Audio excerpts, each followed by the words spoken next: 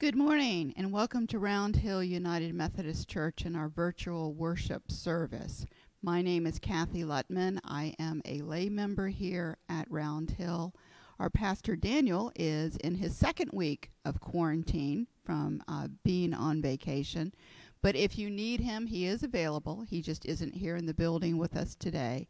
But he has given us a pre-recorded sermon this morning that has a very timely message from the book of Romans about love and how love conquers evil. The format that we use for our worship is Facebook Live, which allows you to interact with each other. You can make comments. You have like buttons, love buttons, hug buttons. So feel free to express yourself through any of those means. If there's something that you like, feel free to hit the little love or like button, and you'll see the little balloon floating up. So as we prepare ourselves to hear our sermon this morning, I would like you to join me in a short prayer. Heavenly Father, we thank you for this day, for all the blessings that you have bestowed upon us. We ask that you be with each of us today as we receive the message, that you would prepare our hearts, that the words of Daniel will be your words and that will come into our hearts and make a difference in our day-to-day lives. We ask all this in the name of your Son, Jesus Christ. Amen. And as we continue to prepare for worship, we will be singing the song, Love the Lord.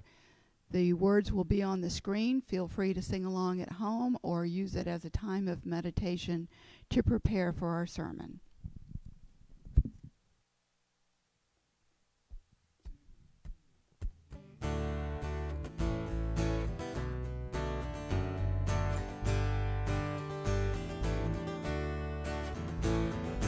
Love the Lord your God with all your heart and all your soul and all your mind and with all your strength. Love the Lord your God with all your heart and all your soul and all your mind and with all your strength. With all your heart and all your soul, with all your mind and all your strength. Love the Lord your God with all your heart and all your soul and all your mind and with all your strength. I will serve the Lord with all my heart and all my soul and all my mind and with all my strength. I will serve the Lord with all my heart and all my soul and all my mind and with all my strength. With all my heart and all my soul, with all my mind and all my strength.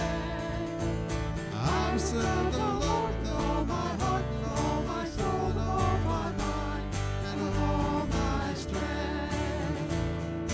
I will love you.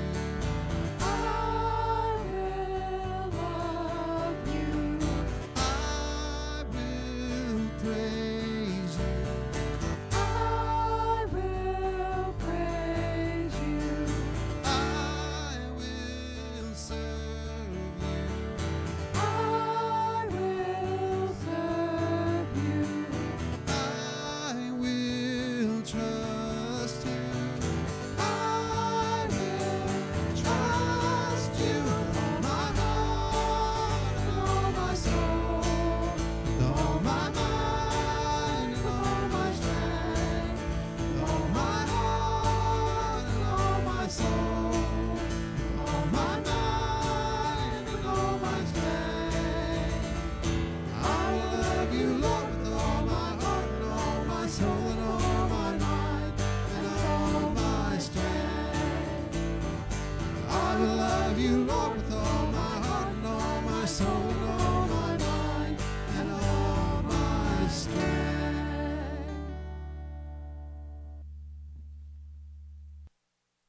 Our sermon scripture for this morning comes from Romans chapter 12, verses 9 through 21. Love must be sincere. Hate what is evil. Cling to what is good. Be devoted to one another in love. Honor one another above yourselves. Never be lacking in zeal, but keep your spiritual fervor serving the Lord. Be joyful in hope, patient in affliction, faithful in prayer. Share with the Lord's people who are in need. Practice hospitality. Bless those who persecute you. Bless and do not curse. Rejoice with those who rejoice. Mourn with those who mourn. Live in harmony with one another. Do not be proud, but be willing to associate with people of low position. Do not be conceited. Do not repay anyone evil for evil. Be careful to do what is right in the eyes of everyone. If it is possible, as far as it depends on you, live at peace with everyone. Do not take revenge, my dear friends, but leave room for God's wrath, for it is written, "It is mine to avenge. I will repay," says the Lord. On the contrary, if your enemy is hungry, feed him. If he is thirsty, give him something to drink. In doing this, you will heap burning coals on his head. Do not be overcome by evil, but overcome evil with good. Will you join me in a word of prayer? May the words of my mouth, the meditation of all of our hearts, be acceptable in thy sight, O Lord, our strength and our Redeemer. Amen. Darkness cannot drive out darkness. Only light can do that. Hate cannot drive out hate. Only love can do that.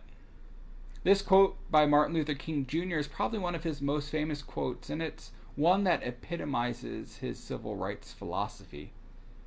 Because King is such a monumental civil rights figure, however, for one whom we find, etched in stone alongside the likes of the great presidents, it can be easy for us to forget that King was also a minister. The Reverend Martin Luther King Jr. is the same as Martin Luther King Jr., the civil rights leader. In fact, the two in one are the same in his philosophy, his theology, his faith is what leads him. It's what guides him towards this justice and towards this equality that he seeks. As he speaks these elegant quotes, such as the one about darkness and light that we heard, about love and hate, what we hear is his faith pouring out. We, in fact, as we listen closely, can hear echoes of our scripture of Romans 12 about love conquering hate. As I reflect on this scripture about love conquering hate, I do so with a little joy and nostalgia in my heart, because it is, in fact, the very first scripture that I ever preached upon. I had the great privilege growing up to have a church that allowed me to explore my calling, and to do so by preaching as a youth a couple of times. And so my very first time that I had this opportunity to preach, I was given the opportunity to choose all of the scriptures. Any scripture that I wanted to preach upon was open and fair game. And so, as a youth, which scripture would I choose? I didn't choose one of Jesus' great miracles. I didn't choose a great call story like Moses and the burning bush. I didn't even choose my own namesake Daniel and the lion's den.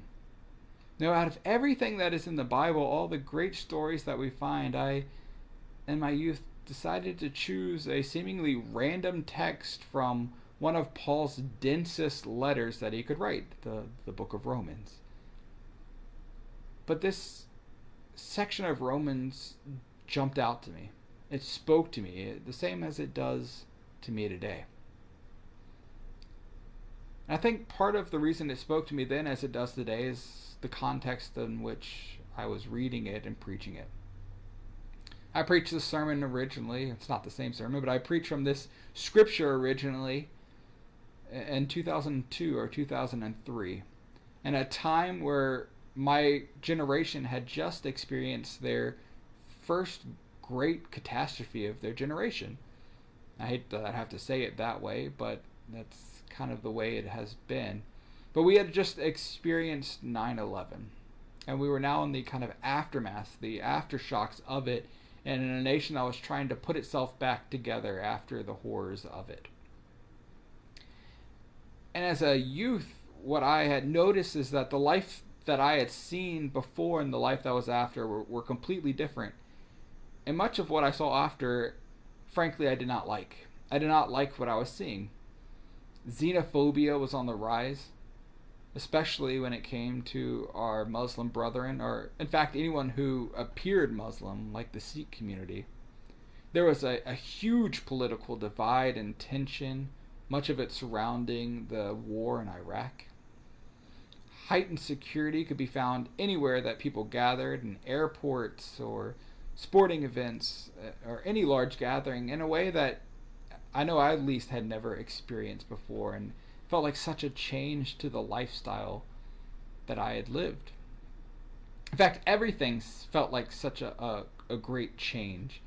You know, this 90s kid, I had not experienced this type of angst in my life before, except for maybe the grunge era of music. But now everything seemed to have this angst, this anger, this hate, this vitriol, this evil. And what it seemed like also is that as a country we were learning again how to live with one another. We were learning afresh in this new world how to live together. And other than that kind of honeymoon period right after the attacks where we were united in this great patriotic fervor, as the years went on, what I saw was that I didn't like the ways that we were trying to live together. That hate was beginning to dominate. Fear and anger was beginning to dominate. And so, my very first sermon was a sermon about how love conquers hate. Now, fast forward to today, and what we find is, sadly, our own next catastrophic event that we are going through. In fact, it's kind of a convergence of these events. We have the rising racial tensions that are amongst us. We have, again, another political divide that seems as heightened as ever. And of course, all of this is happening then in the midst of a pandemic that our country has not seen at least since the likes of the Spanish flu in the early 1900s. In light of all of these things, when we hear words like love wins or that light overcomes darkness, words that echo King or Paul in Romans 12, what can happen is that for some, these words can now actually seem to echo a little hollow. They feel shallow to us. To say that love wins or that love conquers hate when we are in such a time of unrest or injustice can feel like a Pollyanna statement preached from the mouths of babes who simply have not yet experienced the real world, or at least have never tried to merge on 495 during the height of rush hour. But for many of us, to simply say love thy neighbor can now almost feel like a platitude. In the same way in which there are some who get angry at the term thoughts and prayers, as it feels like an overuse when all that is wanted is in fact action, this response of love wins or light overcomes darkness can in a way feel the same. It can in a way feel like an excused passivity to the evil that we see. It can feel like just throwing in kindness in the midst of hate and injustice and excuse us from doing anything about it. But the truth is that there's nothing passive about these words of love that we have from Paul in Romans 12. Since school's getting back into gear soon, I thought that we would do a little exercise to get our minds ready for it, a little grammar exercise. And so I invite you, if you have your Bibles, to pull them out and get ready for this in Romans 12, 9 through 21. And if you don't have one nearby, you can try to follow along on the screen with the scripture that we have there. And if you remember your grammar from elementary school, you remember that you would have learned that verbs are the action words. Verbs show us what we are doing, what we are active in. So unlike in 1 Corinthians, where Paul is talking about love and uses a bunch of adjectives, which are words that modify a noun, words like love is patient, love is kind. Here in Romans 12, where Paul talks about love again, I want us to look at all of the verbs that Paul uses, the action words that he talks about, how it is that Paul describes love. Now, as we do this, I want you to feel free to join in by actually typing in some of the verbs that you see. You have this as a collective activity where we write down some of the verbs that we find in Romans 12:9 through 21. And so as we look through this scripture, some of these verbs that we will find are hate, hold, outdo, do not lag, be ardent, serve, rejoice, be patient, persevere in prayer, contribute, extend hospitality, bless, do not curse, weep, live in harmony, do not be haughty, associate, do not claim, do not repay, take thought, never avenge, leave room, feed, give, do not be overcome, and overcome. And as you've gone through your own list, maybe you have found others that I have missed myself. But what we find as we look through these action verbs, action words, these verbs, is that there is absolutely nothing that is passive about Paul's idea of love. As we see this long list of verbs that he uses, we find that, in fact, for Paul, to love means to be actively engaged. Love is not simply an emotion for Paul, nor is love some perfect, calm, zen mindset that we can get ourselves into. Love is a verb. Love is action. To love, as Paul describes it, is to actively counter the hate and the evil that we see in this world. But we do so not by matching the evil and hate blow for blow, but by, in everything that we do, actively living out a different and better way. In other words, we counter hate and evil by overcoming it by actively loving. Paul's juxtaposition here of love and hate serves for us as a call to action of sorts, an action of actively loving. Here in Romans, he shows us how multifaceted that action looks. That there are so many ways in our day-to-day lives that we are called to be active in loving one another, and that this is how we are called to live amongst each other. But this juxtaposition between love and hate not only serves as a call to action, but it also serves for us as a warning. It's why he ends this section by saying, "Do not be overcome by evil, but overcome evil with good." Paul recognizes that hate and evil bring out the very worst in us. All we have to do is look at our political and cultural context that's going on right now as proof of it. And none of us can deny that we see so much hate and so much evil, and we know that we ourselves can be so easily dragged into it. There is certainly wrong and evil in the world, and we know as Christians that we are called to act. But the danger is that as we become consumed in fixing these evils, as we put our hearts and our souls into combating the hate, that we ourselves, in fact, can be filled with the very hate and evil that we are combating.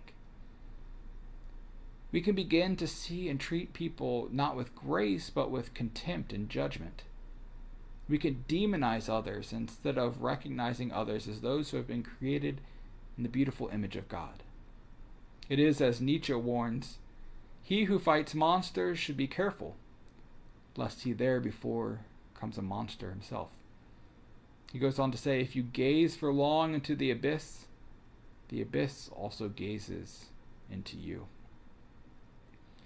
Paul serves this scripture to us as a warning that as we try to conquer hate with its own sources, that we ourselves will be conquered by hate. We ourselves will be conquered by evil. that in fact the only way to conquer evil and hate is to live out a different way, to live out something greater, to actively live out love, and to set it as an example of everything that we do.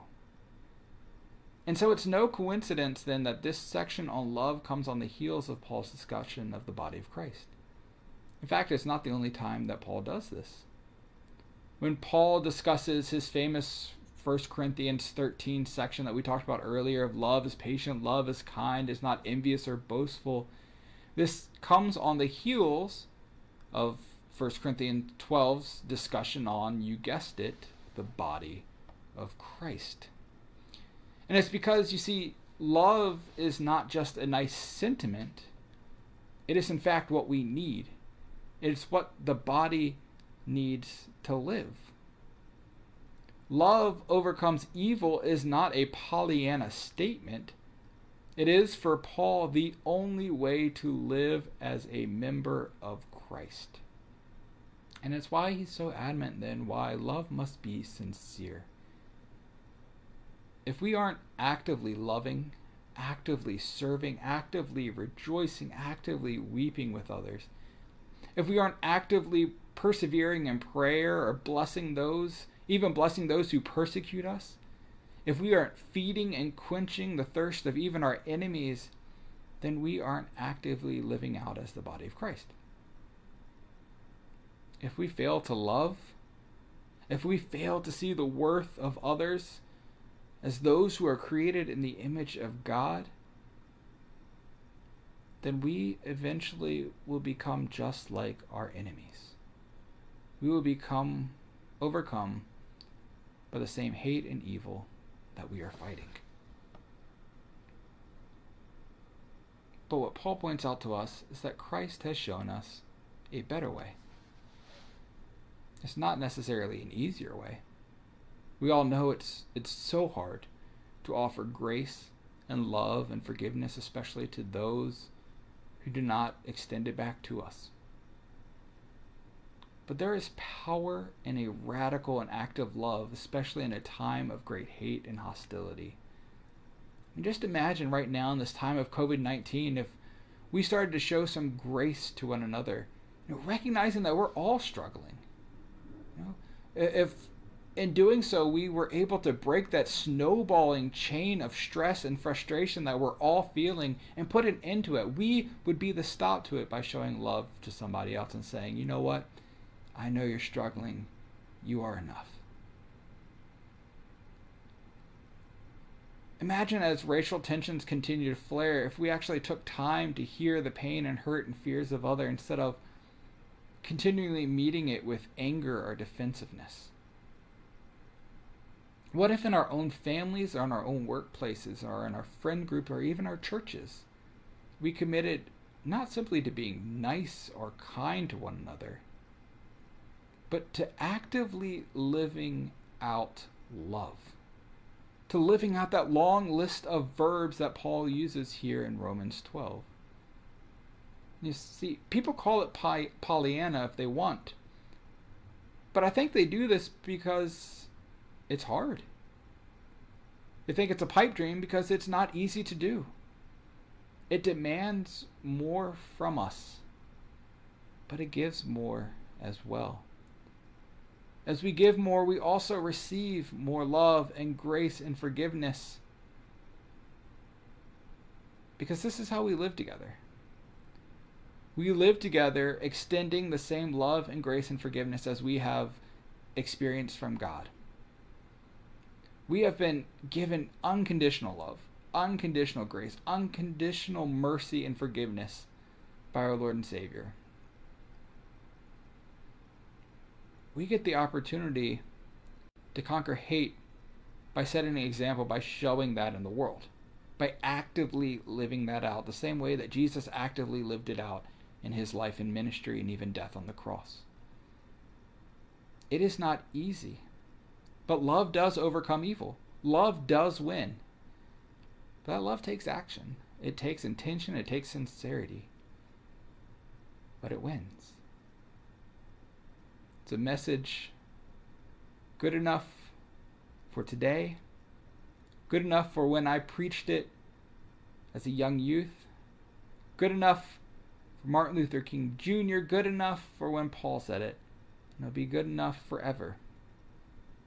Because love wins. Love will always win. It may be hard to accept it, but when we live out that act of love, when we show that better way, hate and evil can't overcome that. Love wins. Amen. Thank you, Daniel, for that wonderful, timely message. At this point in time, we invite you to share your glory sightings. Just type them into Facebook, ways in which you have seen God working in your life, the life of your families and friends, the community, the world at large. And as you do that, we will be singing, "They Will Know We Are Christians by Our Love." Take this time to either sing along at home, type in your glory sightings, or just use it as a time of meditation on what we have just heard.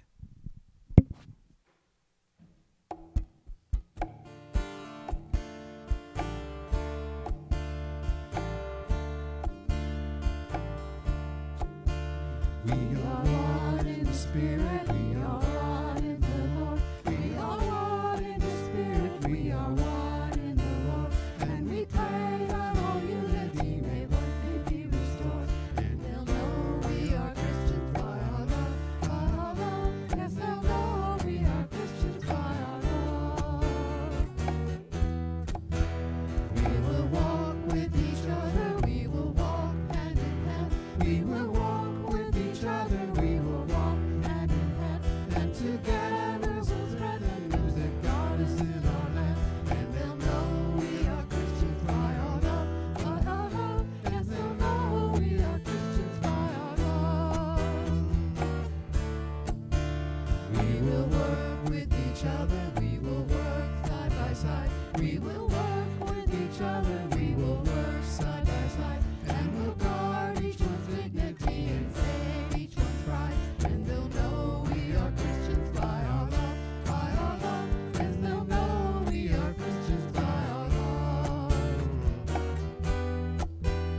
All praise to the Father from whom all things come. And all praise to Jesus and His only Son. And all praise to the Spirit who makes us one. And they'll know we are Christians by our love, by our love. Yes, they'll know we are Christians by our love.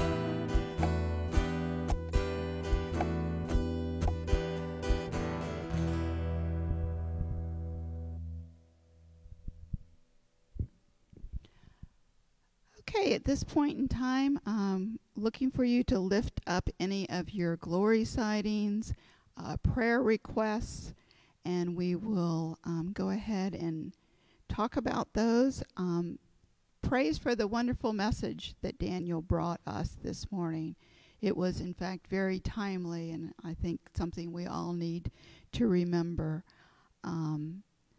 Just want to lift up the students and the teachers and the administrators as they prepare to go back to school in what has to be a very challenging time for all of them. And we just pray God's blessings upon them as they get ready to do that. Also pray for the victims of the hurricane down along the Gulf Coast, the people out in California dealing with the wildfires, and just prayers for our country and world in general. Sandy's lifting up praises for Dave's successful surgery. We hope that he's recovering well and has a minimum amount of pain. Prayers for a cousin, Cheryl. We want to just pray for our church family and the love that we share with one another. Even though we cannot be together, that love is still there and shared among us. Prayers for a neighbor of Aaron Heffron who lost her husband this week. we just pray that you would surround her with comfort and love as she goes through this time of grief. From David Hall, joy for Olivia's face on being back to college while showing us her dorm room. Okay, so they got to see the dorm room. We also want to keep in mind those who are ill, are homebound, people who just can't get out. Prayers for a dear friend being treated for lung cancer from Jennifer. We want to pray for her that she will be surrounded by love and concern, that the medical team taking care of her will be able to bring healing there. Janet is lifting up prayers for Malone and family as they go through COVID-19. We just really want to lift up to God concerns for not only our friends and family, but our country and the world as we deal with this pandemic, that we would find a way to eradicate this, that we would pray for those who have lost loved ones, who are currently sick, and those who are recovering. Prayers that our community can come together and love and support for one another during all these tough times. Absolutely. Prayers for the people I'm sorry, I don't know how to pronounce that, but you can read it. And Jacob Blake and his family, particularly for those who witnessed the shooting.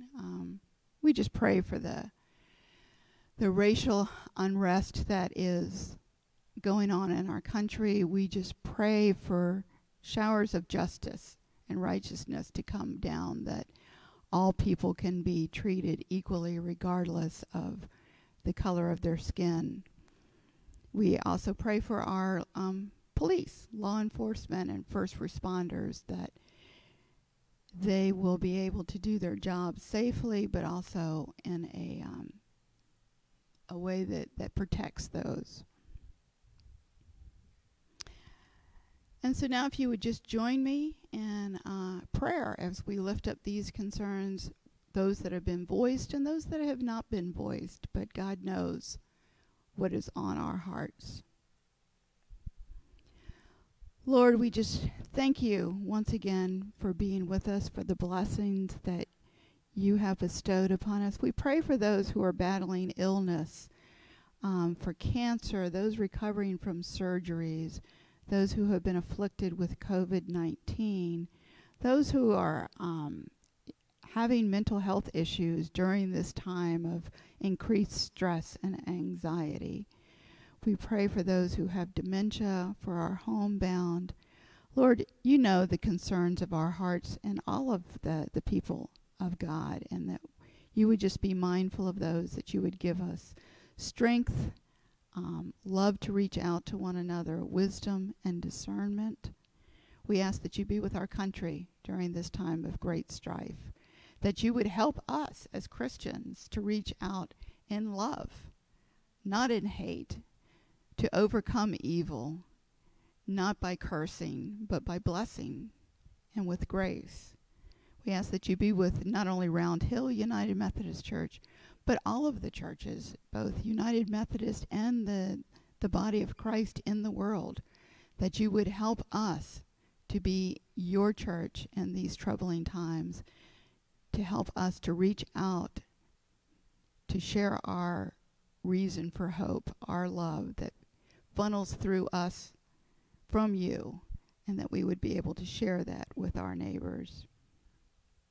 Lord, we lift up our administrators, our students, our teachers as they prepare to go back to school, that you would help them make this a time that they can not only learn but also reconnect with those friends, that even though they cannot be in person, that they will still have that connection. We ask that you be with those who have experienced natural disasters, whether hurricanes, fires, floods. We just ask that you be with those, and that you would enable those resources to reach them, those people to help them, and to share their love with them. And we ask all this in the name of your precious Son, Jesus Christ, who taught us to pray, Our Father, who art in heaven, hallowed be thy name. Thy kingdom come, thy will be done, on earth as it is in heaven. Give us this day our daily bread, and forgive us our trespasses, as we forgive those who trespass against us. And lead us not into temptation, but deliver us from evil.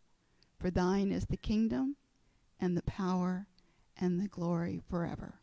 Amen. And so at this point in time, I just want to lift up the e-note that goes out each week. It has all of the announcements and the activities if you happen to miss them as they were scrolling prior to the service beginning.